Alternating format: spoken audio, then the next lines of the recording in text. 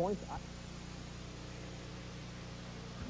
Beginning in 1980, the New York Islanders won 4 straight Stanley Cups. Thus, they entered the '84 playoffs driving for 5 and attempting to equal the 5 straight Stanley Cups of the Montreal Canadiens. The Cup rested at the Montreal Forum from 1956 through '60. Toe Blake presided over the Habs' reign as coach. Jean Beliveau was but one future Hall of Famer who performed for those teams. Another was acrobatic netminder Jacques Plante. In 1984, the Montreal legend became the New York Islanders' target. As if to protect their ancestors' place in history, the modern-day Canadiens wrote the first big story of the '84 playoffs with a shocking first-round upset of the Boston Bruins. Previously unknown goalie Steve Penney burst upon the scene with save after spectacular save, allowing only 2 goals in the 3-game series. Offensively, the Canadiens struck quickly. Mario Tremblay scored at the 16-second mark of Game 2. And he tallied 46 seconds into Game 3. A dream matchup of Quebec rivals was ensured when the Nordiques swept past Buffalo in 3 straight games. Former Sabre J.F. Sauvé scored the winning goal of Game 3. Another first-round sweep was achieved by Washington, the Capitals downing Philadelphia for their first ever playoff series victory. Meanwhile, Islander rookie Pat Flatley ran into Ranger captain Barry Beck to symbolize a dramatic clash in New York. Flatley's crunching check did more than disable Beck. It helped to set up Brent Sutter's winning goal as the Islanders came from behind for a 4-1 victory that saved them from elimination and forced a 5th game. Seldom, if ever, has there been a better or more dramatic contest in an early round playoff series. The Islanders were less than a minute away from a 2-1 triumph when Don Maloney forced overtime with his controversial goal. The Islanders suggested that Maloney's stick was above his shoulders. Referee Dave Newell decided otherwise, and overtime gripped New York. It lasted 8 minutes and 56 seconds and produced some of the most entertaining hockey seen in many years. A patented rush by Bob Bourne of the Islanders lifted the fans out of their seats. But in a game that could have had several other endings, the one that counted came like this. Here comes Pache over the line to Bossy. Bossy trying to get it back, and the Rangers come out. Can you believe this action in overtime in the 5th game? Maloney in front. Billy Smith. Rob Brook robbed him. I tell you, robbed him. Bossy played it in. That's Tonelli going after it. Into the corner, Patey lost it. Sutter! Picked out by Glenn Hanlon. Shot, score! The Islanders have done it. The Islanders, Morrow, they have won it in overtime. 3-2. It's over. And the march for the Islanders continues in '84. Meanwhile, in the Campbell Conference, the Edmonton Oilers were sweeping Winnipeg for the 2nd straight year. But they needed overtime in Game 2, and this goal by Randy Gregg. And the 3rd game win wasn't indicated until a goal late in the 2nd period by Dave Semenko that broke a 1-all tie.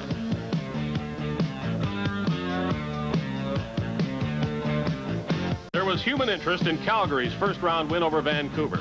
In the 4th and deciding game, Paul Reinhart of the Flames scored 3 goals and celebrated more than a hat trick. He was happy just to play after missing 53 league games with a serious back ailment. Jorgen Pettersson was the overtime hero as St. Louis subdued Detroit in 4 games.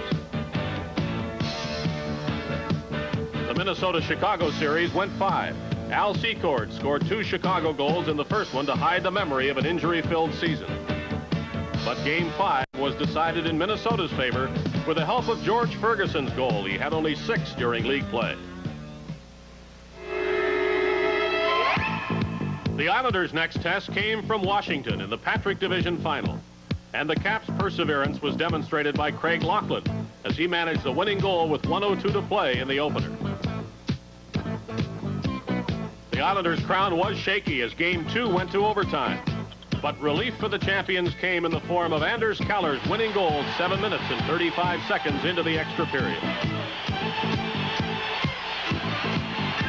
Islanders never looked back as they won the next 3 games to dispose of Washington. Flatley, so impressive as a rookie, tied Game 5. And later scored the goal that stood as the winner.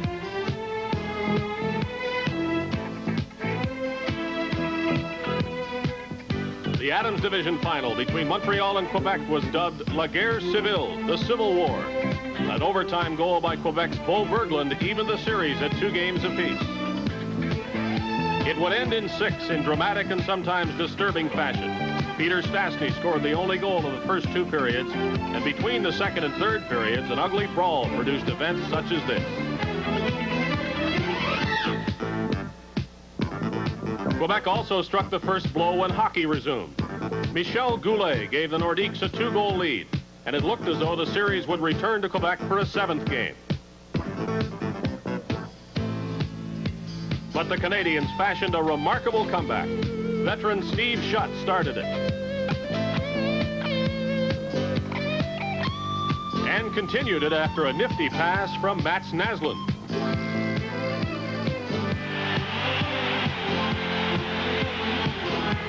At the 12:14 mark of period 3, Bobby Smith passed to Rick Green. He put Montreal ahead, and goalie Daniel Bouchard wasn't the only one bewildered. John Chabot carried the Habs' lead to 4-2. And the Canadians went on to beat their arch rivals 5-3, to the chagrin of Quebec coach Michel Bergeron. In the Campbell Conference, both division finals produced 7th game excitement. St. Louis threatened to upset Minnesota with a shorthanded goal by Mark Reeds for a 3-2 lead late in the 3rd period. But just 15 seconds later, Willie Plett got this surprising equalizer from outside the Blues' blue line. The overtime tested the nerves of both teams for 6 minutes. Until Minnesota's Steve Payne picked up a loose puck at the boards, swooped to the net, and tucked a backhander behind Mike Liut. Payne and the North Stars celebrated a return trip to the Campbell Conference final after a 2-year absence. Edmonton's route became unexpectedly rocky against Calgary. The Oilers started well with a 5-2 win, thanks to a pair of goals by Wayne Gretzky. But the Flames grabbed Game 2 on an overtime goal by Canadian Olympic graduate Carey Wilson. Earlier in the game, Wilson had counted the first Stanley Cup playoff goal of his short career, and the winner made it a memorable evening for him and a fresh start for the Flames. They took the series to the limit with another overtime goal in Game 6. Shot knocked down at the line by Jamie McCowan to Quinn or Lanny McDonald. It goes in behind the net. Beers trying to feed it in front, and it is knocked down in front of the goal. A lead pass for Gretzky. He was tied up by Baxter, and McCowan comes back. McCowan working into the corner, loses it. Now McDonald gets it. He takes the shot.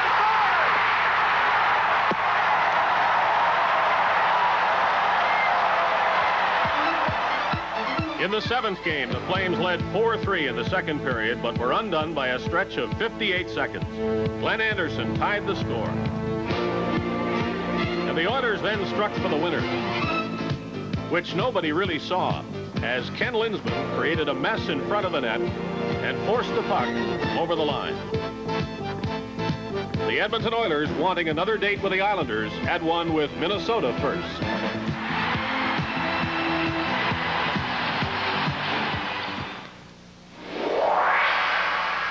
The North Stars and Oilers faced off in the Clarence Campbell Conference Final. Wayne Gretzky collected a first period goal plus 3 assists to pace Edmonton to a 7-1 opening game victory.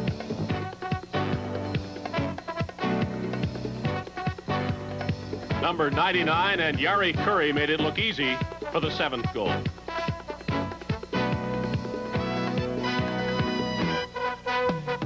Game 2 was different, though. The North Stars played better and were tied in the 3rd period when Gretzky scored this disputed winning goal. The puck was stopped by Don Beaupre, but in the opinion of referee Bruce Hood, the puck was over the goal line as it was being cradled by the Minnesota netminder.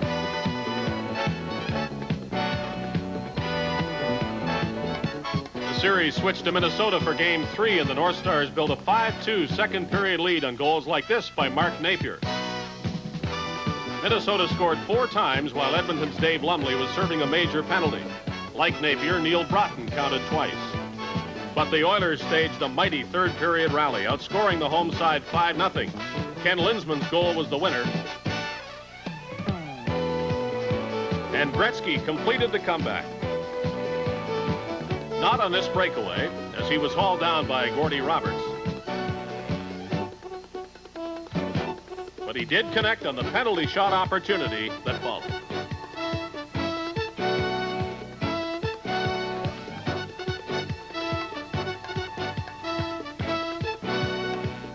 The fourth game was far from routine as it produced the best hockey of the series, including many excellent saves by Grant Fuhr.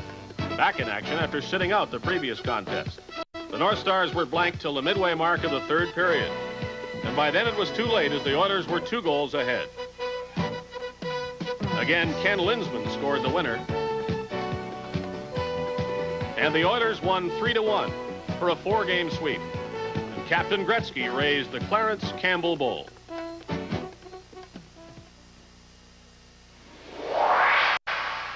The Stanley Cup still remained with the New York Islanders, but again in the Prince of Wales Conference Final against Montreal, their grip on it appeared loose. The Canadians continued their excellent defensive play and added to a 1-0 lead with this third-period goal by Mats Naslund. And this one by Steve Schutt for a 3-0 win. Schutt's deflection of a Chris Chelios shot from the point was perfectly executed. Game 2 saw Naslund provide another important goal for the Canadians. This the winner in a 4-2 victory that tested the confidence of Islander coach Al Arbour yet again. But home at the Nassau Coliseum, the champions righted themselves.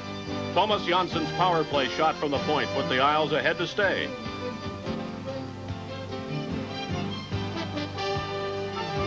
Greg Gilbert's goal completed a 5-0 lead halfway through the second period, and a 5-2 win put the Islanders back in the series. Game 4 featured this breakaway by Naslund with the score tied 1-1. Gord Dineen of the Islanders was called for hooking. Arbour's vote didn't count, and Naslund received this penalty shot. Billy Smith made the stop look easy, as perhaps it was, and the Islanders went from there to a 3-1 victory. Here's how the winner was described by Danny Gallivan. Here come the Islanders in there.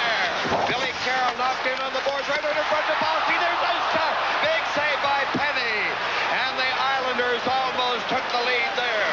There's the left wing pass, and Schutt is not going to be able to get it. Morrow has it.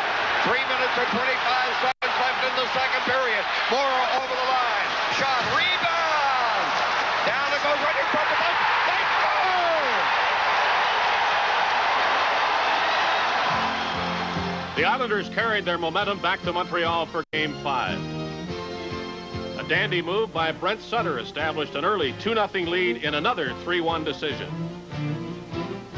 Sutter made Steve Schutt look like the forward he is and beat another Steve, Penny, with an accurate shot. The Islanders closed out the series at home in Game 6 with Bossy scoring twice.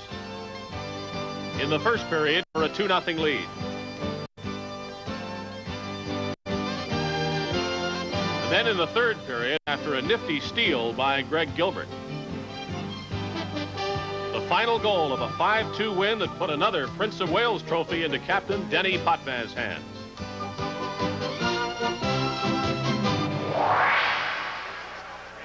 And then came the final, the return match, Edmonton versus the Islanders.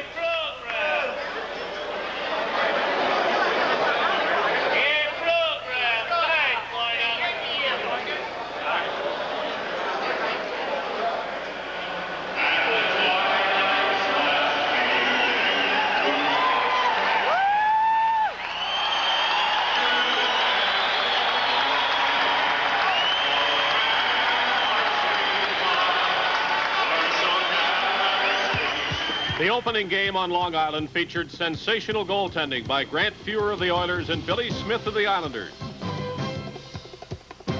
Smith set the tone 5 minutes into the game when he robbed Yari Curry, who was right on the edge of the crease, with a great chance. Fuhr was making similar stops at the other end. And even when he needed help, he got it from defenseman Charlie Huddy, a so-called second goalie. But rarely was one not enough in this game that appealed to everybody. The first 2 periods were scoreless, but hardly without action. Paul Coffey went from one end to the other, only to be foiled by Smith. And Coffey's counterpart with the Islanders, Denny Potvin, did the same thing with a similar fate because of Grant Fuhr.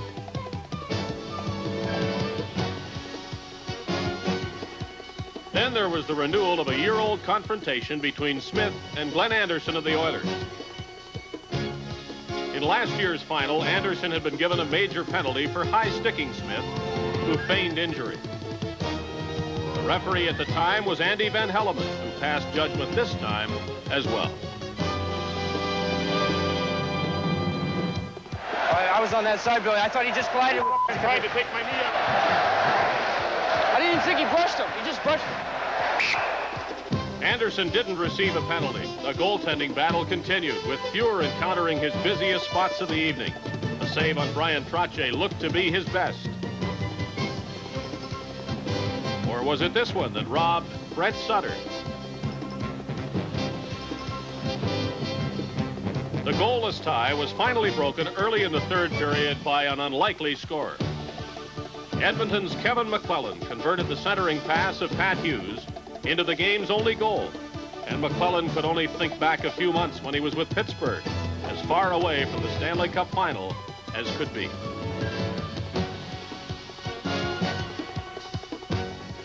The Islanders kept striving for a goal, but if Fuhr didn't blunt them, the end boards did. Ironically, the Islanders were the victims of Fuhr's brilliance this time, after beating Edmonton in the opener a year ago on a shutout by Billy Smith. Game 2 began with as much action as kids bring to table hockey. In the very first minute, Brian Trottier did what the Islanders couldn't do in 60 minutes 2 nights earlier. He put the puck past Fuhr. Did it with his skate. However, there was little doubt that the puck deflected in because of Trottier's normal motion. And the Islanders had a 1-goal lead. Fuhr was still perfect at grabbing or stopping puck shot by sticks, however.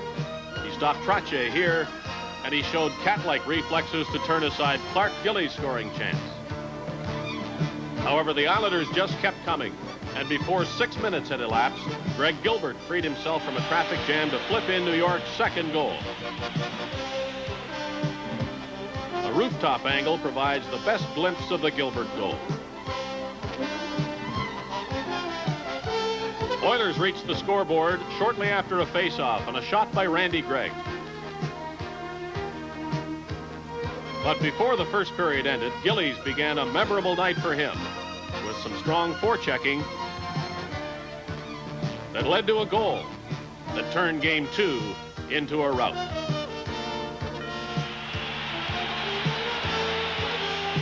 Al Arbor and the Islanders had things their own way from that point on.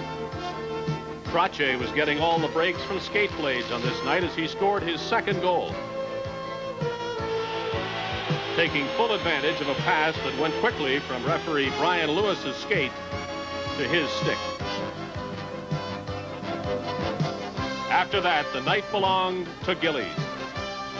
With Glenn Anderson serving a penalty for high-sticking Billy Smith, Gillies counted his second goal, granting Fuhr no chance after a thrust by Potvin. In the third period, Gillies registered another power play goal made to look easy.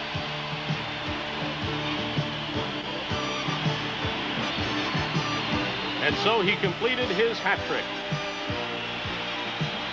The first pass went from Gord Dineen to Paul Booth at a game apiece. The teams traveled to Edmonton for the next 3 games, the first of which would be handled by referee Dave Newell. And though neither he nor anybody else knew it at the time, this was to be the pivotal game of the series. Mark Messier's check of Ken Morrow brought the first big cheer from the Edmonton fans, but the Islanders got the first goal. And again it was Gillies, with his 11th of the playoffs. He had only 12 during the regular season. Then came 2 chances for the Islanders to take a 2-goal lead. Pat LaFontaine broke in alone, but decided to pass instead of shooting. And Fuhr was quick to anticipate that. Then came a great save by Fuhr on John Tonelli's breakaway.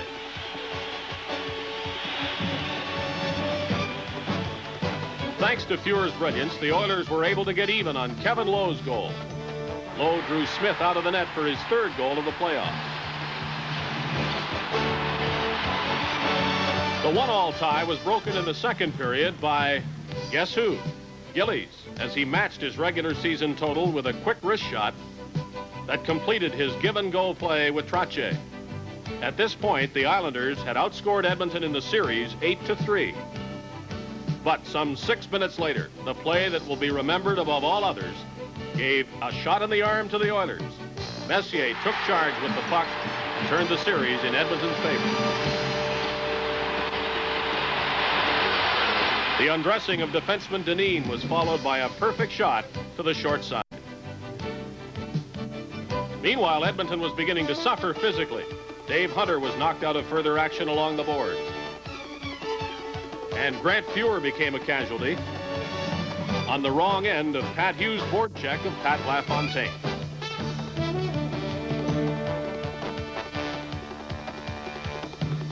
But then came the critical 19-second span late in the second period that produced the ultimate turning point of the game and the series.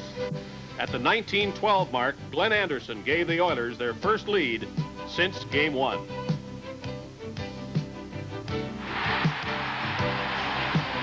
Anderson's sixth goal of the playoffs was the result of some perseverance by Gretzky behind the net. As number 99 succeeded in poking the puck loose from Potvin, the play began with Anderson's pass to Charlie Huddy and ended with Anderson's key goal. Just 19 seconds later, the Oilers stunned the Islanders with another goal. Paul Coffey's alertness to jump to his own rebound brought a 4-2 lead, just when the Islanders were ready to take a tie score to the intermission. This swing and miss by Billy Smith foretold his third period story. The dominating Mark Messier added to his Conn Smythe Trophy credentials with his second goal of the game.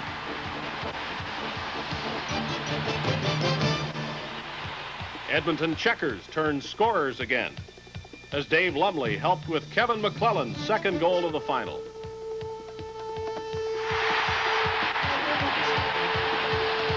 At 6-2, Al Arbor took Billy Smith out of the game and put Roland Melanson into the Islander net. Roley, the goalie, was greeted by Dave Semenko's goal.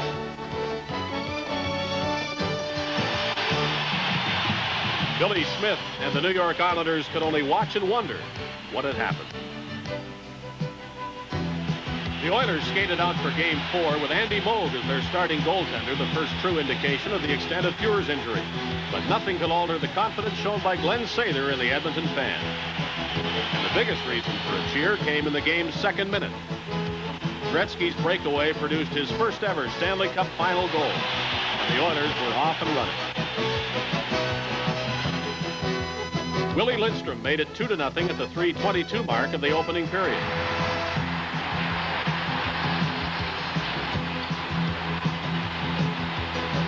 The Islanders replied with a nice effort by Greg Gilbert and goal-getter Brent Sutter. But it was left to Mark Messier to apply another crushing blow to the champions. His goal late in the first period seemed to demoralize New York, and the Edmonton crowd sensed the Isles were fading. Oilers put them away with 3 straight second period goals. Lindstrom's second was helped by Messier and Coffey. Pat Conacher, replacement for the injured Dave Hunter, scored a goal that he'll never forget.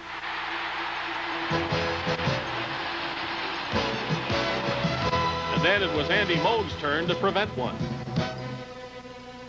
He waited out Islander rookie LaFontaine and gave him nothing to shoot at. And as so often happens, a close call at one end was followed by a goal at the other. Coffey scored for a 6-1 Edmonton advance.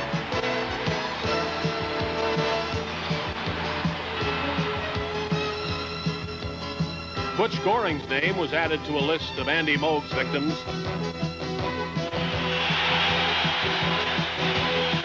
But the Islanders did get one back before the period ended. Flatley, one of New York's very best playoff performers, counted his 9th goal on a deflection of Gilly's shot.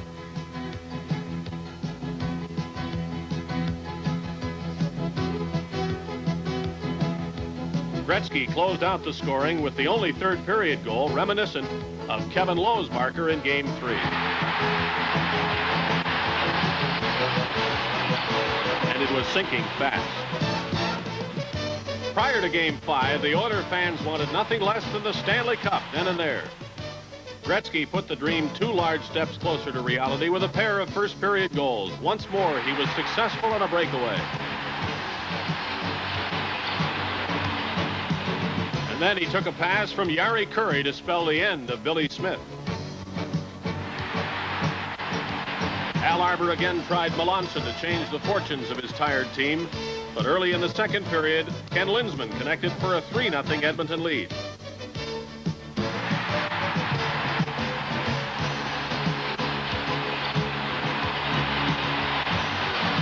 Then on a power play, deliberately and confidently, the Oilers moved the puck around for Yari Curry's goal and a commanding 4-0 lead. The third period wasn't the cakewalk to glory the Oilers might have hoped for. Pat LaFontaine directed the Islanders' last gasp with suddenness in the opening minute. He scored at the 13-second mark. And he connected again at 35 seconds, deflecting a shot by Clark Gillies.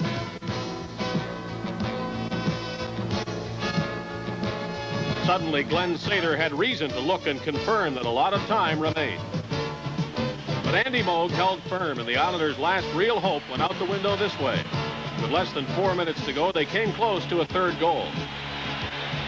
But Flatley was called for dumping Moog in the crease.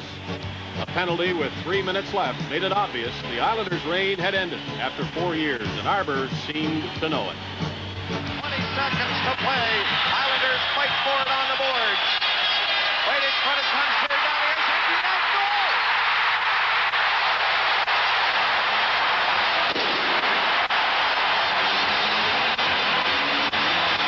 The 5-year plan of Oiler owner Peter Pocklington was right on target.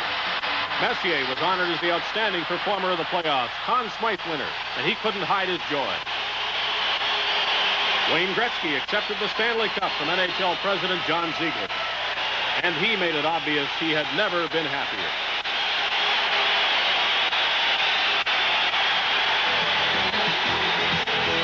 Edmonton turned out to greet its heroes, the architects Pocklington and Sather. Were followed by Mark Messier. His goal in Game 3 still etched in the mind